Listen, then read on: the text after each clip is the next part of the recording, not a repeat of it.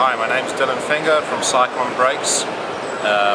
We're here today with a brake setup for a 2012 Camaro SS.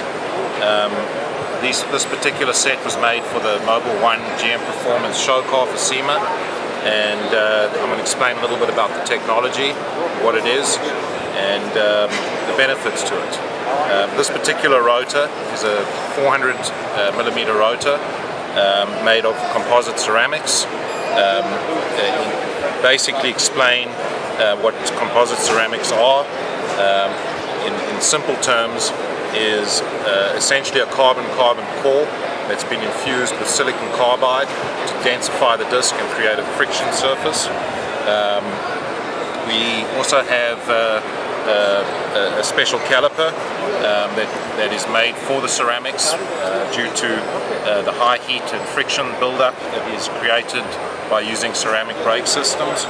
Our caliper features exclusive patented technology that involves the use of ceramic pistons that have titanium filaments, and these are used in order to stop the heat transfer from the rotors and the pads through to the seals and the fluid in the caliper.